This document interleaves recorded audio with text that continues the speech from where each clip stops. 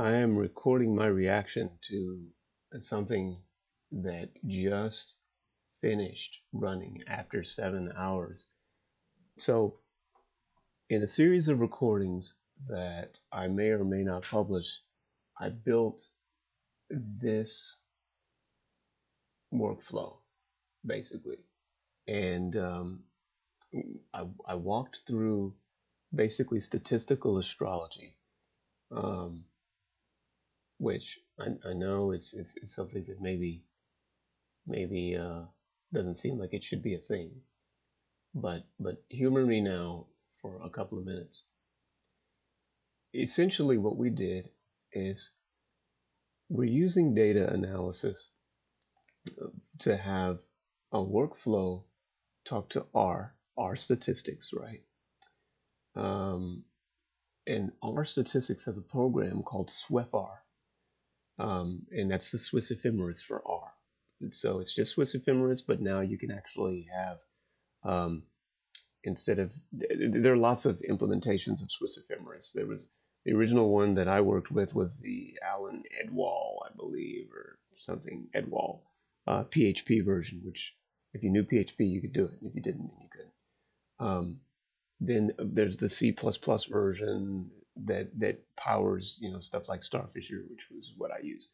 There's a Python version. The Python version was kind of hard to find and get working, so I ended up downloading R. But you could hook in Knime and have Knime talk to R, and that enabled you to use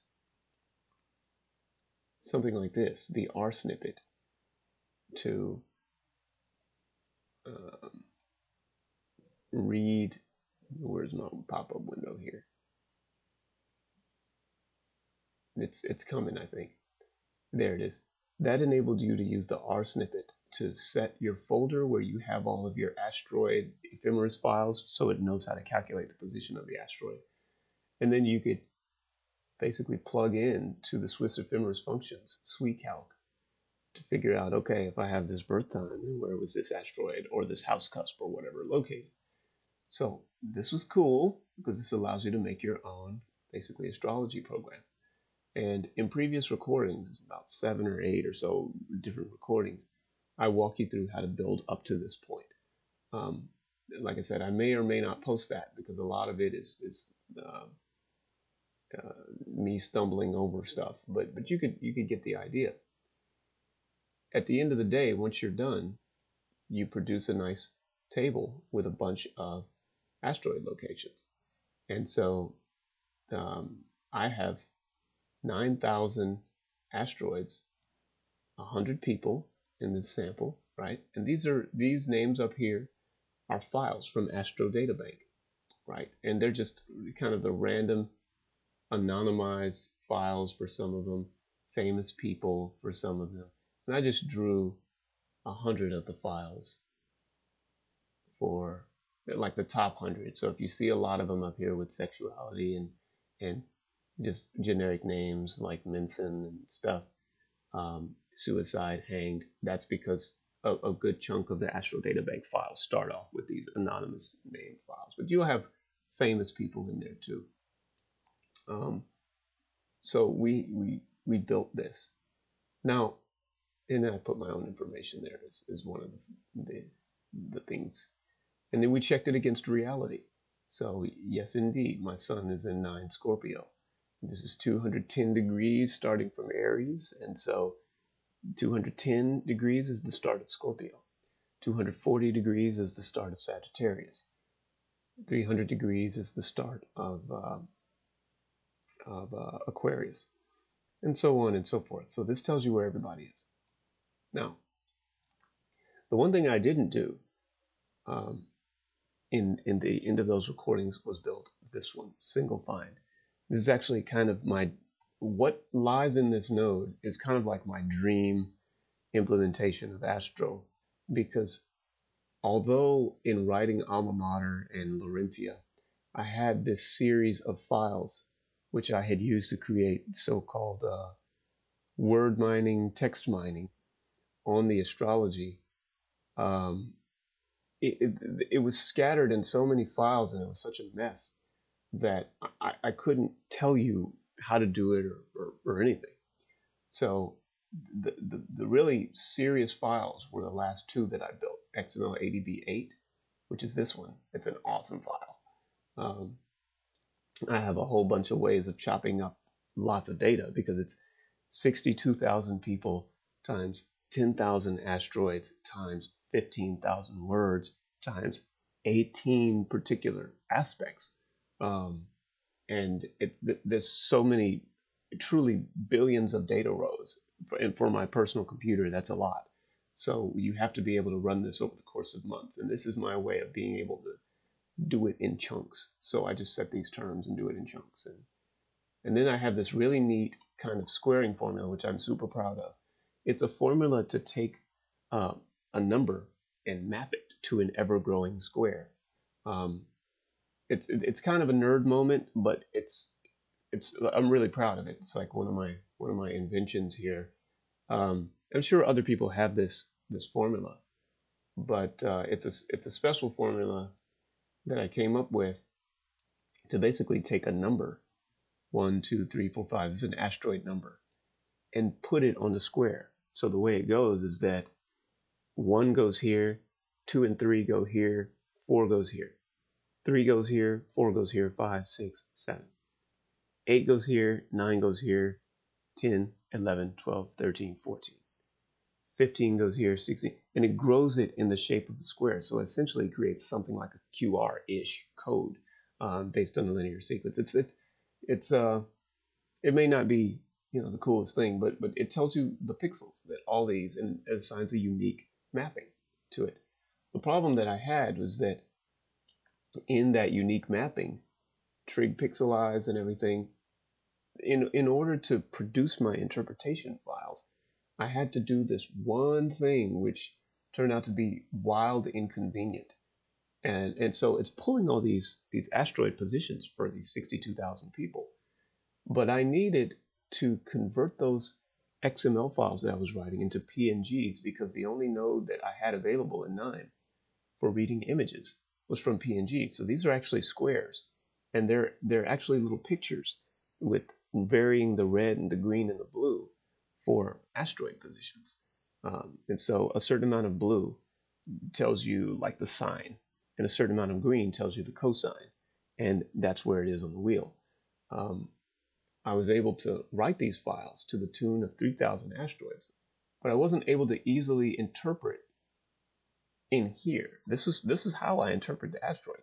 It does a whole bunch of text mining and meaning making, and it produces basically a file like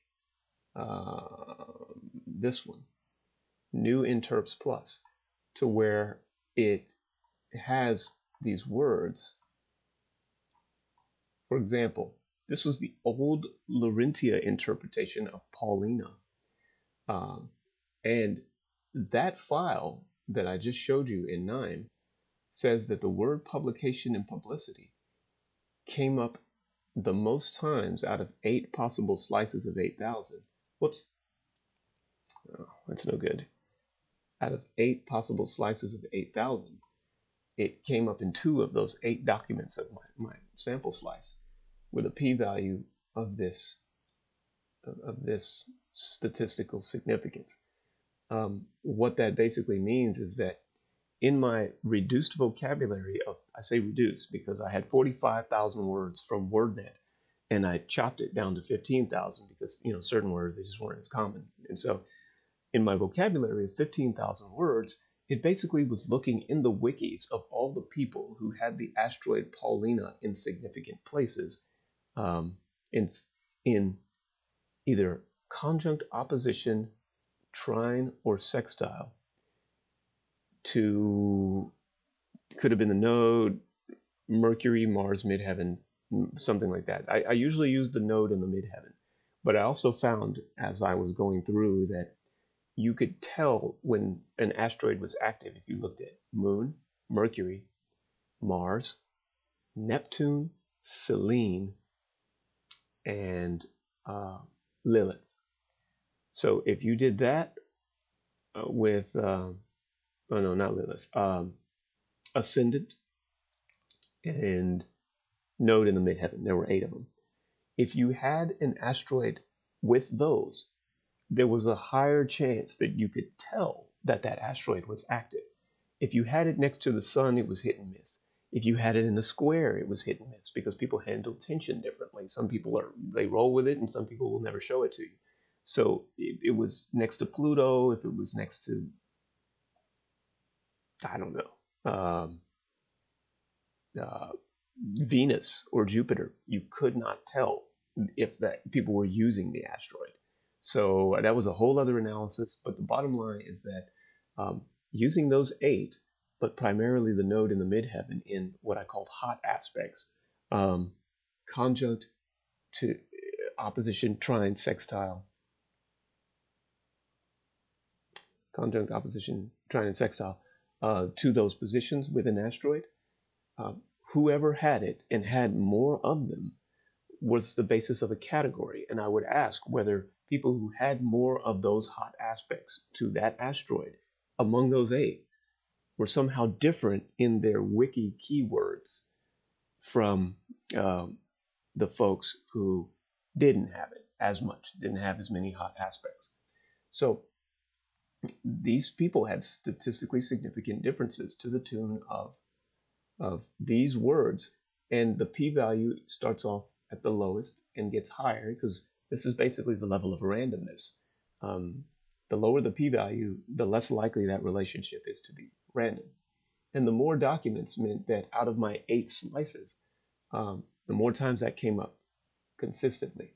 I also did a later analysis, which I've just added recently, to see, okay, the word publication came up a lot with Paulina, but compared to where it also came up a lot across all other aspects, was this different in crosstabs?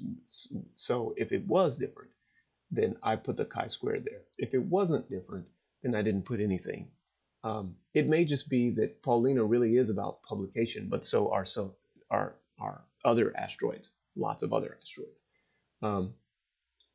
And that's actually what happens. I asked myself on the separate chi-squared list, was this list starting with, say, hospitalized and moving to era, and then moving down to, well, moving to record, then era, then publicity, was that a better interpretation of Paulina than this ordering? A publicly hospitalized detail cop featuring no legacy, because that's how I read this. No, this chi-squared only interpretation was not more accurate than the words. It did help you differentiate when this asteroid was standing out compared to other asteroids, but this is the better interpretation. This is more like distinguishing. Now, the reason I'm recording is because there is a point at which I can't walk you through any farther what I did. I can explain it, but it's no longer a matter of whether I can show you how to do it on your own computer. I spent the rest of last night and a little bit of this morning taking these with my R snippets and everything and making, as I said, my kind of dream asteroid interpreter in here. This node by itself does what I've always wanted. You put in an MPC number and you get out an interpretation. This one here, when I say interpretation, that means you get out the list. It's in one workflow. I've done it across several workflows. So let me show you how different this one is from these guys. See, like these guys, I'm just doing an R snippet. I'm saying, okay, just get the asteroids. Here, just get the angles. There's some experimentation that I did in there. But you know, there's a little bit more in here because I'm looping through some things. But this one, this is a big deal. Now, let me tell you why this is a big deal. originally, so first of all, my R skills got better because I realized I was trying to record those other videos and I was only about 50% on my R. So it's like the blind leading the blind. If I'm trying to show you how to do it on your computer, and again, I may or may not post those videos because it's a long series. You can learn a lot about Knime and big data through watching that if I post it. But ultimately, and those videos remove the hocus pocus from statistical astrology. I want statistical astrology. Watch, here it is. Okay, so but let me just kind of tell you what the end result of this one was. First of all, I went into, okay, I'm gonna back out. You've got chart info, right? And I've got some basic info which has my stuff in it. And then I've got this other one in here which has all these Astro Data Bank people. And these are all those guys. These look familiar, right? I took the first 100, and these are the beginnings of the Astro Data Bank. As Astro Data Bank grew, in its listing at least, it started getting into more well-known folks. There's 66,000 individuals with days, months, years, latitudes, longitudes, birth times, Gregorian or Julian flags. And then I've got an index, which I use to join to their wiki files because there's just too many files here. So index number 35892 can be used to pull from another file, which has keywords from John Henry Lorimer's wiki. And that's the thing that is used to mine. And you'll see the mining shortly. But here's his birth information and everything. So 66,000 people. I combine the Astro Data Bank stuff with any custom stuff. And then lo and behold, you get this, right? This is the joint file. It's got me up there and everything. So you can put your friends in there too. It goes into a loop and essentially chops it up into windows. To make it manageable, I chopped it up only to 100 because it takes a long time to do it to 66,000. And then I basically say, okay, with those 100 names and asteroid information, look up, well, not asteroid information, but birth information. Look up their asteroid locations. So indeed, my series, and this is, when you do this, by the way, you do want to put your own information in there because you know your own information. I know my series is in 657 Aries or something like that, 656 or something. And that translates to 6.95 in decimal. I know my palace is here in around 15 Aquarius. So this is legit. It's a legit test, and here are all the asteroids and stuff. Apparently King Francois is not populating because he's old. He's from the 1400s. But look at this, 10,000 asteroids. That was never done before.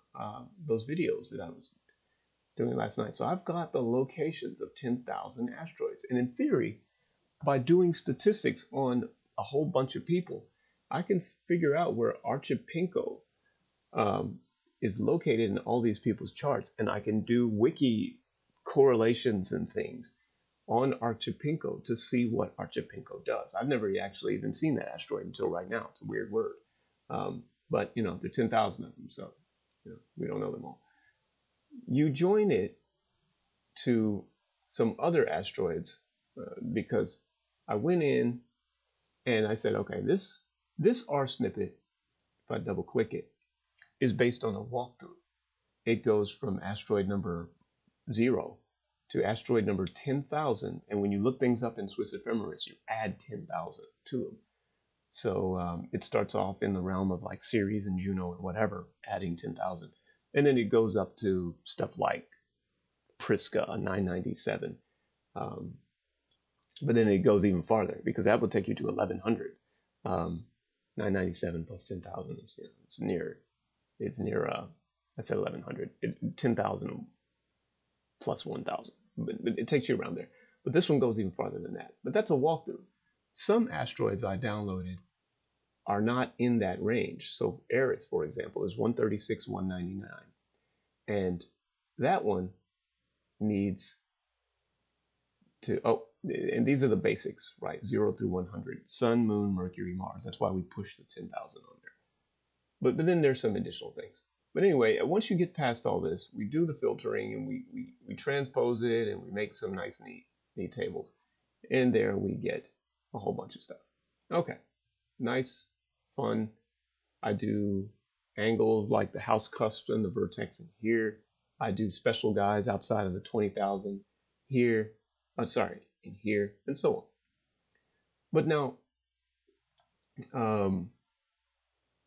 oh yeah, and this was a simple test of significance just to kind of demonstrate how we determine whether things are coming from a different distribution.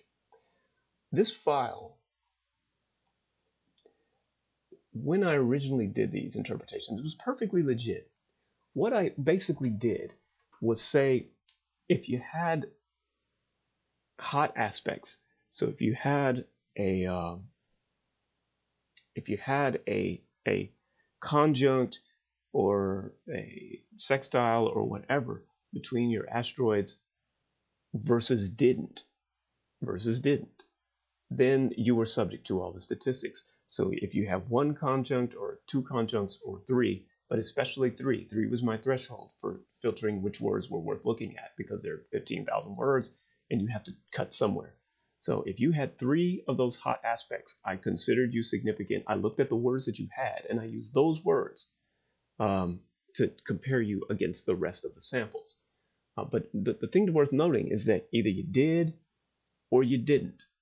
It didn't matter whether you had one, two, or three such instances of Paulina and midheaven, right? So the table actually looks, let me see if I can go into Knime and show you what I'm talking about. One of the things that I produce is, no, not that one.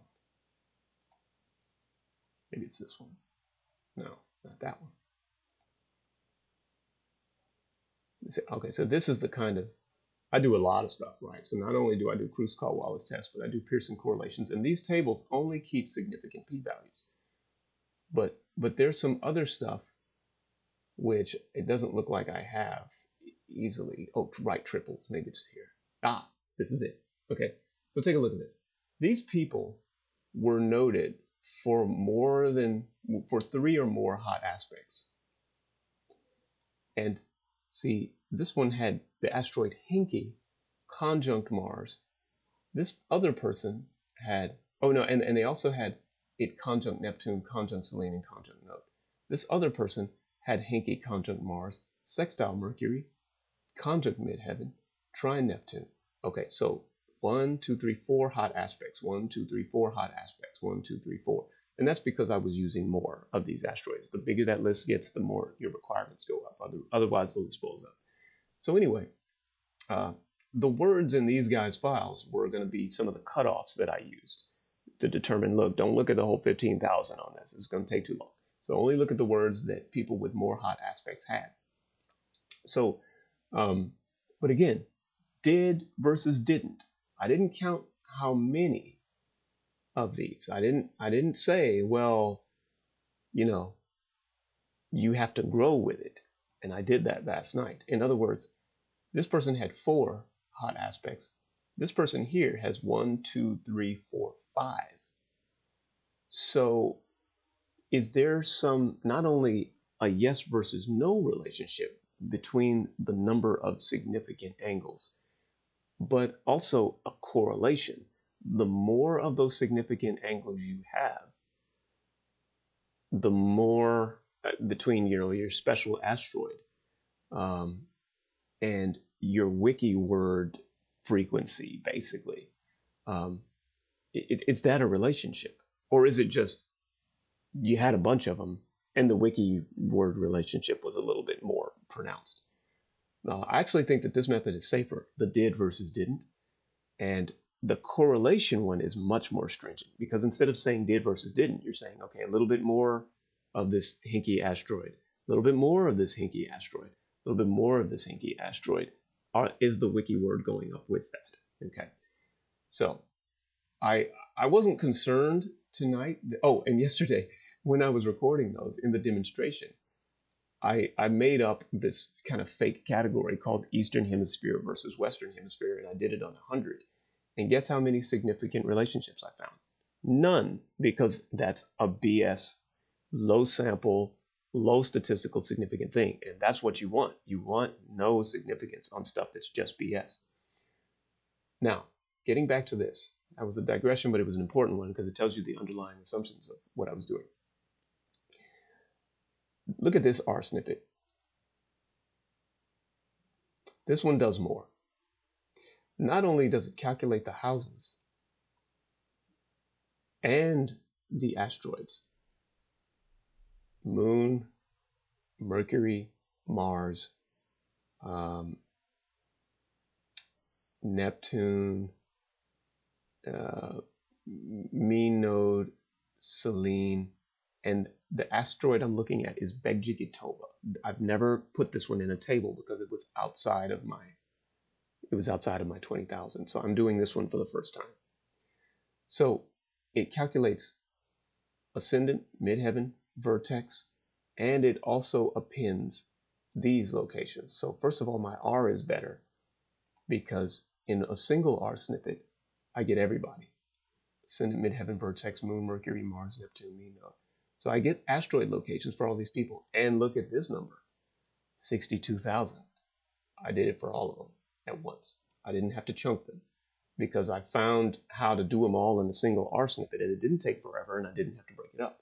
So this is all 62,000 people's locations for these things, including a custom asteroid if you so choose. Big deal. So then what I did is some math on these, because you don't just want the asteroid locations, you ultimately want the angles of separation. That's the asteroid locations, that's its own thing. You want to know if having the sun in a certain sign does something, then you would go with the table as I originally produced it from the R snippet. But what I wanted instead was the relationship between those guys and my custom asteroid. Now, obviously, this thing was conjunct itself all the time. But I was like, okay, what's the angle of separation between this and Mars, this and Neptune, this and mean node?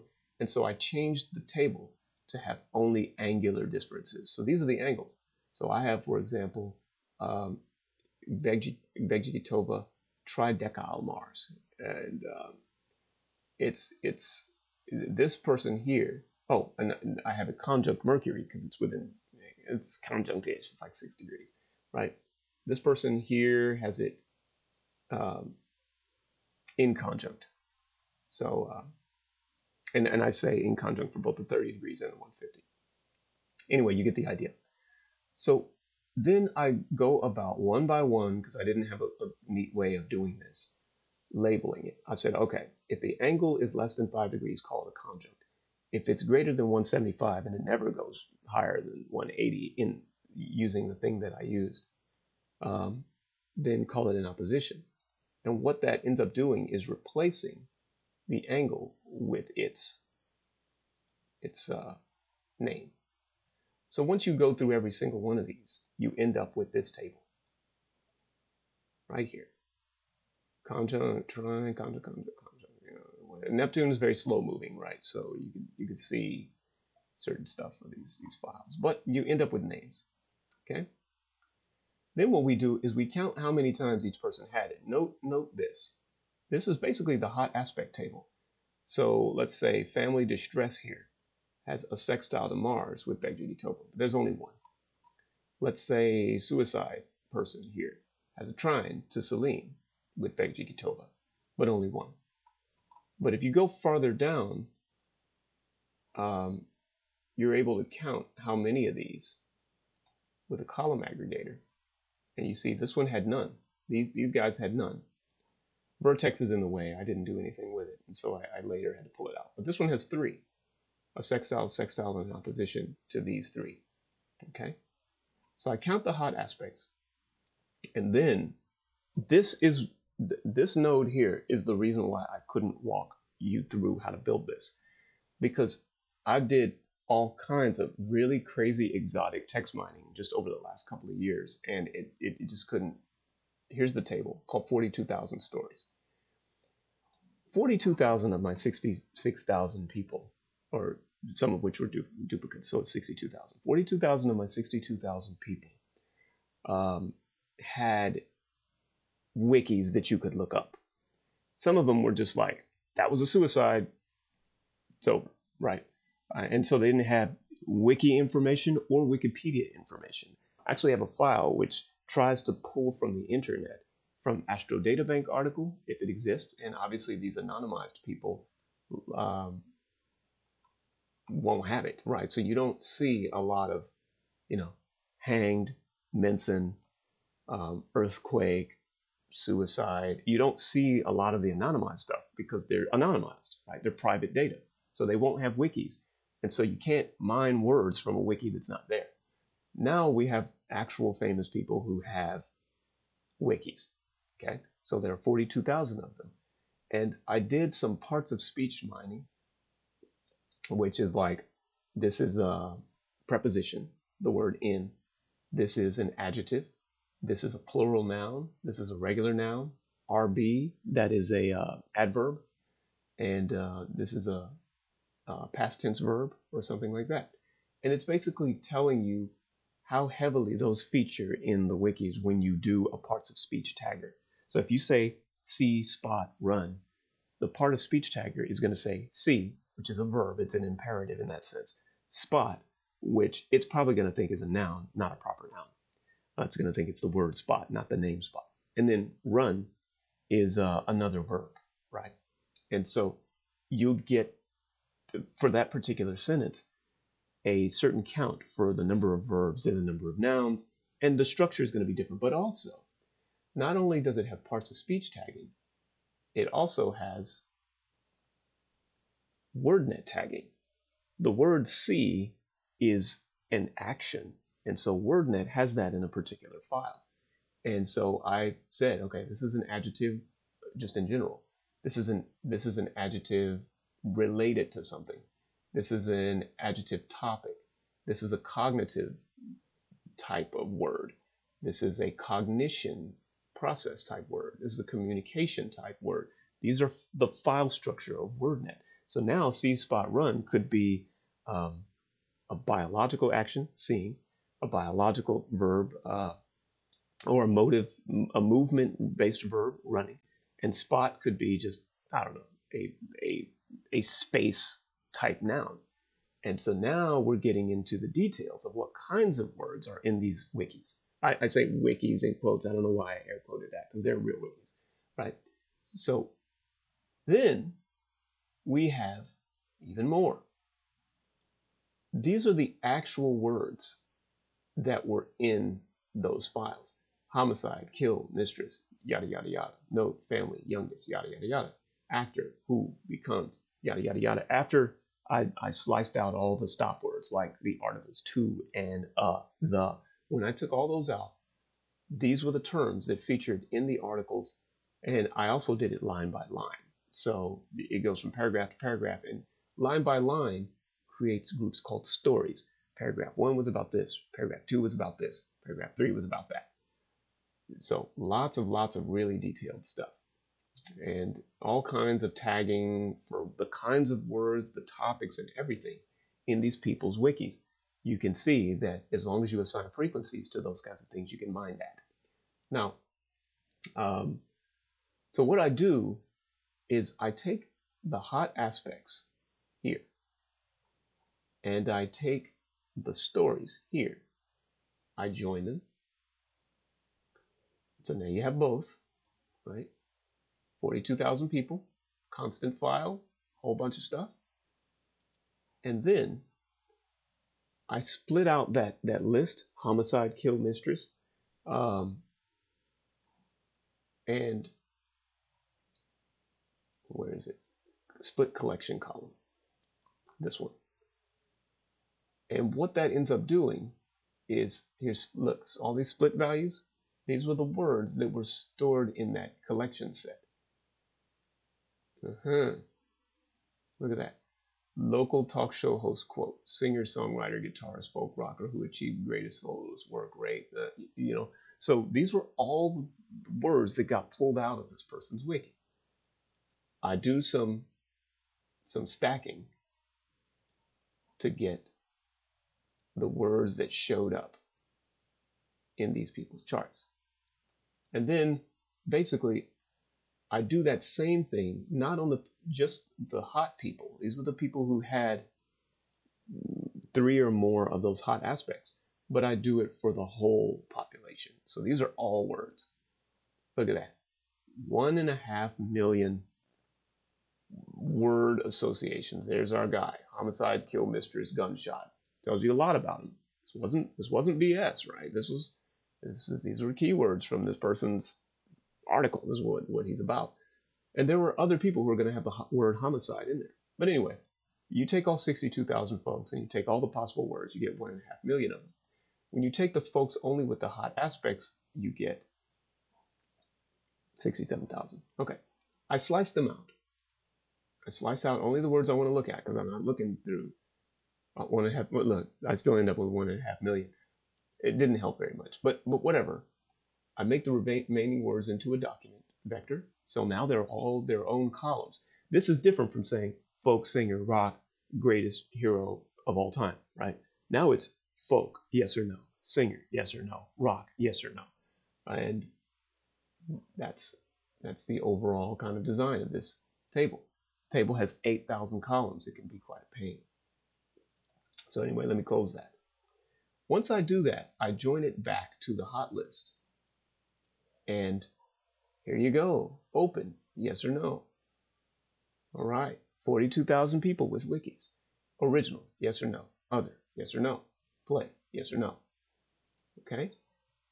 Caching, because it takes up so much memory, I have to put it on disk. And then missing values. These filters down here don't like missing values, so I fill them in with zeros. And this is actually very slow, so I don't know if I want to wait for this one. But I was going to say, you may have to take my word for it. Okay, there we go. Zeros, right? Instead of missings. Missings are gonna make the Kruskal-Wallis test mad. Then I filter out something. Now I think it's vertex. There's something that I do. And I only take the numerical stuff. Now for efficiency, I see this, get the means of all columns to determine whether Kruskal-Wallis is even worth it. Look, I struggled last night really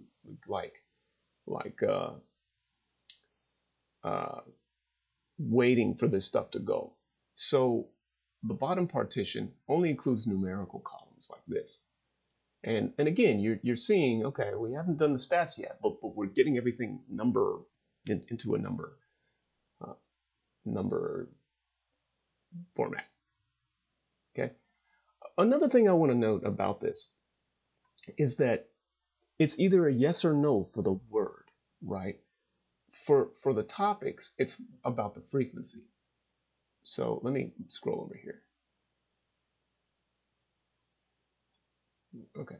See, these words are only 0 or 1. And yet these topics in the beginning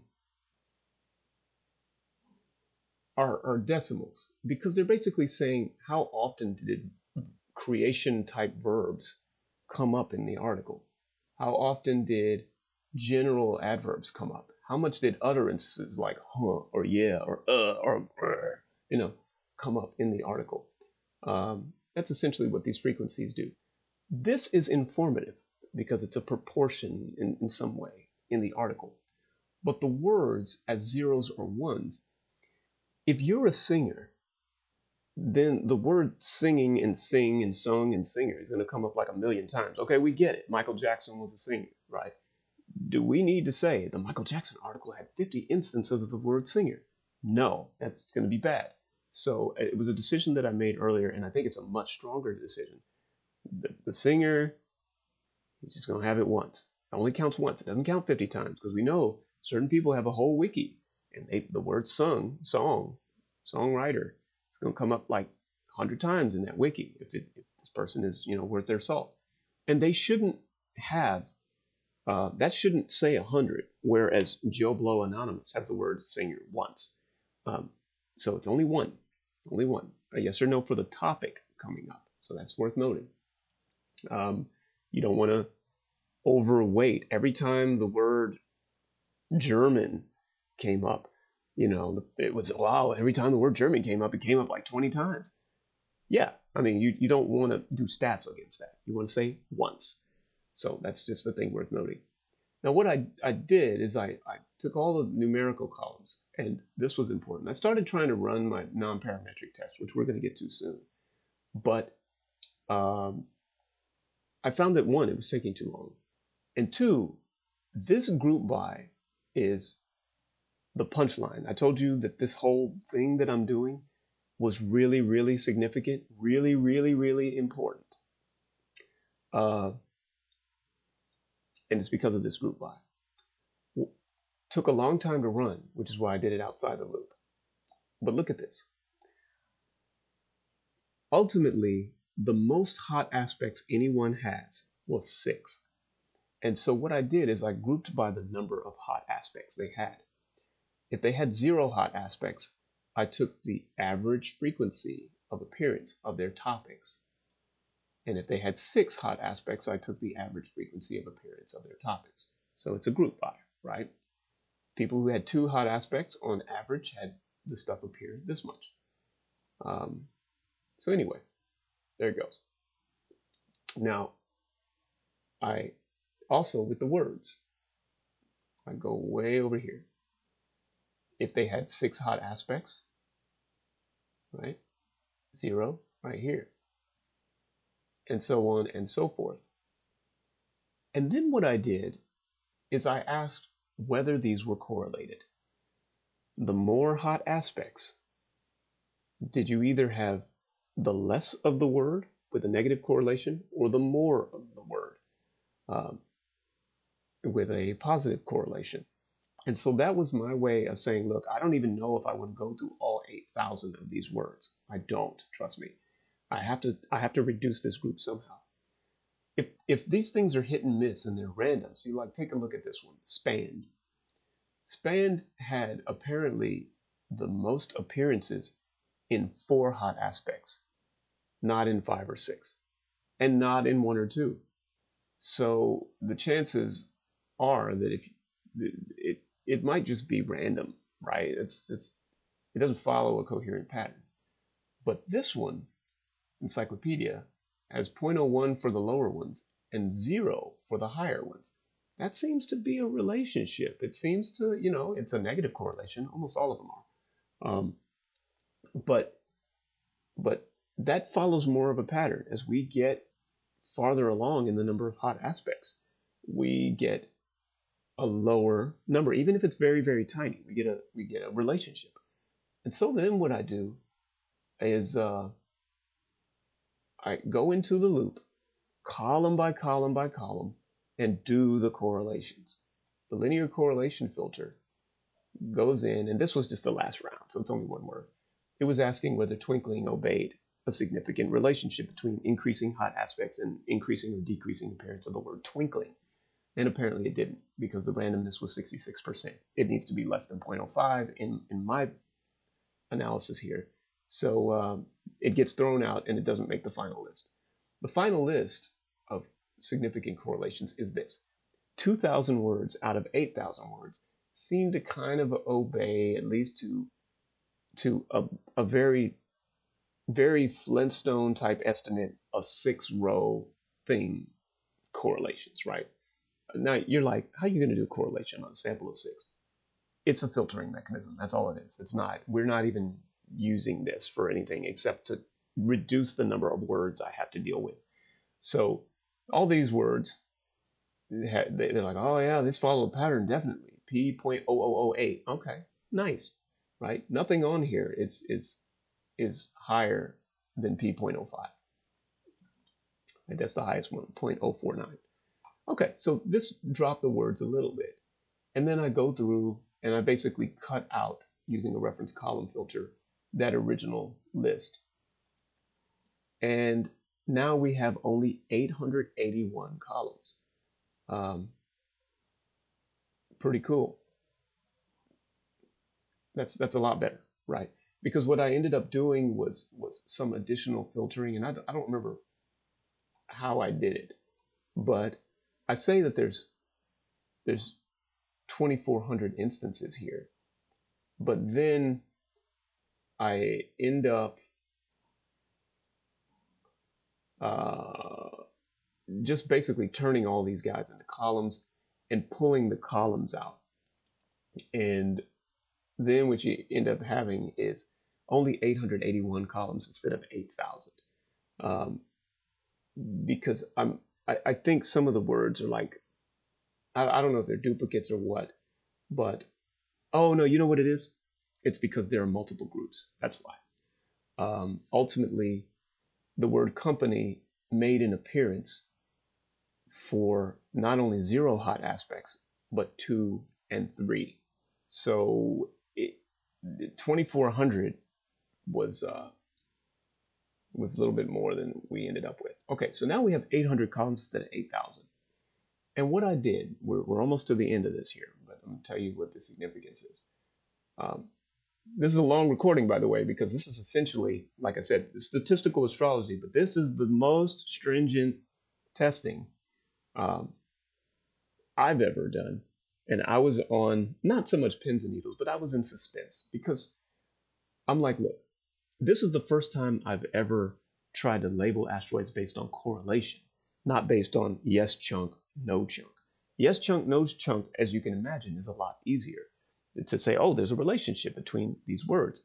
When it was 0, when it was 1 through 5 or 10 hot aspects, it's easier to prove, not prove, or to support. We're not trying to prove, but to support a relationship. But can you support the whole rises with or decreases with relationship? That's a lot tougher. So I loop through the columns. Let me show you how this is configured. I use hot aspects as a category. You have 1, you have 2, you have 5. And then I say, is this now? So now I actually look at how everybody is distributed. And really, I should have done correlations for the doubles instead of Kruskal-Wallis. And I took out the correlations because they were taking a long time. But still, oh, and I use bootstrap sampling. Bootstrap sampling means that of my 42,000 people, I'm going to pull one out, put them in my sample, and then put them back. And then I'm going to pull somebody out and put them in my sample. I may or may not pull the original guy. I reduced my sample to 10,000 because 42,000, again, was taking too long.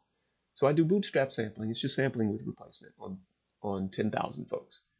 And on these 10,000 folks, we're going to ask, here's the big punchline, whether when you group these guys by hot aspects, does the frequency of occurrence of athletisme change? And it goes person by person. So if you look at what I'm sending into this port, there are a bunch of people who had 3 hot aspects.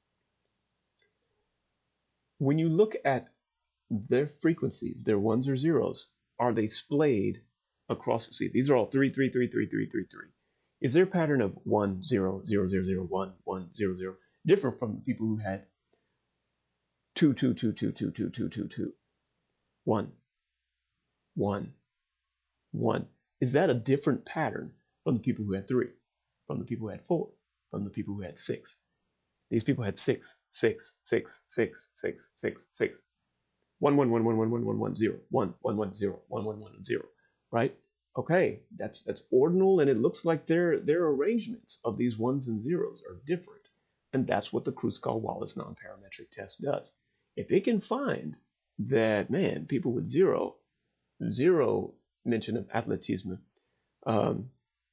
tend to have mostly 0s, but people who have 6 instances of hot aspects with that the asteroid I'm looking at tend to have 1s mostly, then we can say that the distributions are different with statistical significance, and there's really no question at that point whether or not there's a correlation between the aspecting of your particular asteroid and this particular word in a wiki.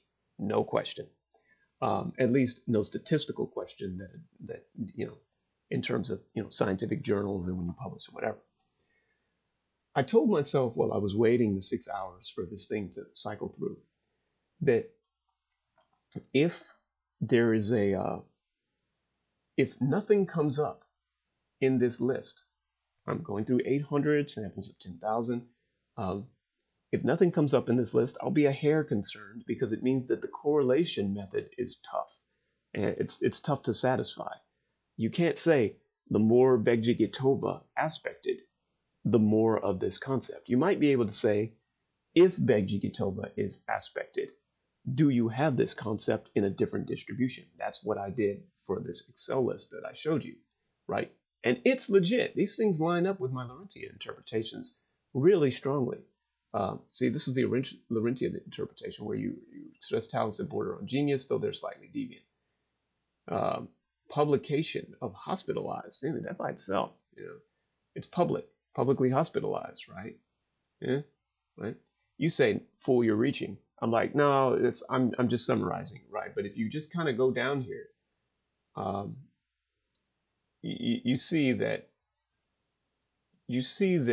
overwhelmingly these words are not random. I mean, they have p-values, so it's not really reaching. I'm just simplifying it for this video. But the point is that they do tend to line up on word. And I said, if I only have one, just one, then it shows that there is one word that can stand both my correlation filtering and my Kruskal-Wallis test. And it made it through the bootstrap sampling of just total attempt at normalization type, at normal distribution. Did I get anything? Actually, was tired. I went to sleep. I woke up. It was like Christmas. Here's the result. One word. And the word was really. This is a big deal because this is a new kind of correlation. Unlike the one that said, look at document frequencies and chop it into 8,000 and then do it across 8 documents to where I have to even report this column. And it was a yes or no based correlation in those 8 documents. It wasn't even a correlation. It was a yes or no based non-parametric test. This one was a correlation based test. And really is actually word number 500 in that list of 2,400 from earlier. But look at that. It's got a significant p-value. Begjigitova as an asteroid that I grouped, kind of, it wasn't subjective, but it was more fuzzy set based, in my head, is where your creativity takes over everything. That was the definition. And the word really, if you think about how we use the word really, it's not a random word compared to something taking over everything, controlling the scope. So if you had only one word that was going to be statistically significant for this particular asteroid, and you had to line it up with just observation, this is legit. If you can only have one word for a concept which takes over everything, really is not a bad candidate. I don't know if it's clear why this is a big deal, but essentially, this whole workflow is an asteroid interpreter. And I was telling myself that before I went to sleep. I was like, bro, you wanted to do this. You wanted to have a machine-based asteroid interpreter. So now what we can do is we can pull a random asteroid from the Minor Planet Center or astro.com or whatever, asteroid number X 2022 X B39, right? Has no name or anything. But even before it has a name, we can pull its ephemeris file into the Swiss ephemeris folder, have it get the asteroid locations for these 62,000 people, reduce it to the 42,000 people with wikis, and then do this kind of thematic chopping or whatever, filter it by correlation, and at the end of the day, see what words in a descending order work. Now, the other thing about this word is that I was like, whoa, I could have missed it by a hair. Because to be honest, if this table had been blank after 800, like I said, I would have been a little bit concerned. I'd be like, oh, dang, correlations. There's no, the astrological relationships aren't so strong that you can do correlation. The best you can do is cluster chunk, yes, no distribution. That's still good. I mean, because all these asteroid interpretations that I showed you, they're still legit, right? But you kind of wish you could get the more or the more the less relationship consistently with some words.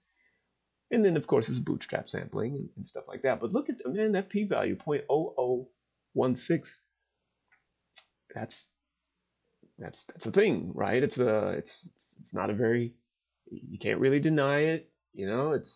It survived a correlation filter, it survived the Kruskal-Wallis test, it survived the bootstrap sampling and everything, and it lines up with the observation. And the other thing about it is, look at my row filter. I did not know I had done this. This is p.02, not 0.05. I don't know why I did 0.02. I think I was thinking that maybe, because I did it on purpose, I clearly typed it. But I think I was thinking that, oh, we have 800 columns, and we're going to have so many, not under a correlation filter. So this is an even tougher condition. There are almost certainly, when I more than double this to 0.05, which is what I will do the next time I run this on a different asteroid, I'm almost certainly going to get other words. Will I get really again? Maybe, maybe not. It was bootstrap sampling. It's the whole point of bootstrap is to do it over and over and over. I only do it once. But still, I mean, a 0.0016 correlation that's what it is. So this is an asteroid interpreter. I have a sorter here, but there's no need to really sort one row. So who cares? But yeah, like I said, I can't walk you through how to build this one because it gets extremely complicated. It has try-catch ports because when Kruskal-Wallis gets something he doesn't like, it's like, oh, and you have to just catch the error and move on, right?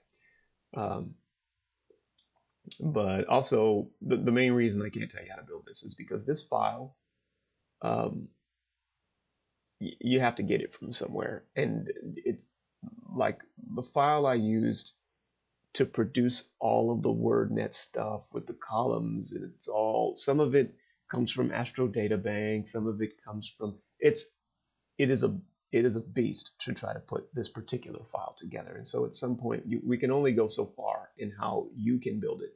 But I hope walking you through this shows that if you're going to test asteroid meanings or aspect meanings or sign meanings, this is pretty much one of the ways that you go about it, or you can go about it, right? I could have gone in and I said, well, what if I wanted to know where the asteroid Brachiosaurus, didn't know this was a thing. Yes, there is one. What if I wanted to know what the asteroid Brachiosaurus does in a sign? In a sign, not in aspect, but in a sign location. Well, I wouldn't have done work on these guys. I instead, with the whole conjunct, trine, sextile, instead I would have done work on these guys, the original positions. And it's the same kind of thing. And you find that when Brachiosaurus is in, I don't know, a certain section of Aquarius between 310 degrees and 315 degrees, do the words differ non-parametrically or whatever against other locations? I used an ANOVA for that kind of stuff because my original one, when I was still messing with pixels, did all three of them, and it was pretty beastly. But again, I couldn't get the pixels out in a convenient way. My old test actually did three things. It did the Kruskal-Wallis from down here with more error handling. It did a linear correlation on a different branch within the loop. It did an analysis of variance of things, and then it did some other something, and it did it on more. So this file produced some really crazy stuff, right? It's not this. It's this. Yeah, see, like what I just showed you was only the non-parametric, but it also did Pearson R, and sometimes you'll get an ANOVA in here, and it depends on what kind of data I'm working with, because the tables were huge, but I chopped the tables up in that one. So that's another way you could do it. But frankly, since I couldn't I couldn't get the XMLs and the PNGs to work conveniently, I'm not using this anymore, and also because it's chopped up in a different file, I'm not using this one. Um, but this one, yeah, this is a beast. So that's my machine. It's not machine learning. It actually isn't machine learning, but that's my stat interpreter of an asteroid. Now what you can actually do is go in here and change this number and some of the columns which have Veggie fixed as a name. You can change this number to whatever asteroid you want to know. Asteroid 50,000 Quar or whatever. 60,000 would be the lookup. And I call everything asteroids, by the way, even the sun, because after a while there are too many different kinds of bodies, dwarfs and centaurs and whatever. So if I wanted to interpret Quar, I would replace this with 60,000, and then I would replace the columns that say Veggie and run the whole thing. And at the end of the day, after I turn this back to P.05 the way it should be, I'm going to get a table saying what Quar is associated with. And this is correlative. So there you have it. A stats-based interpreter of asteroids.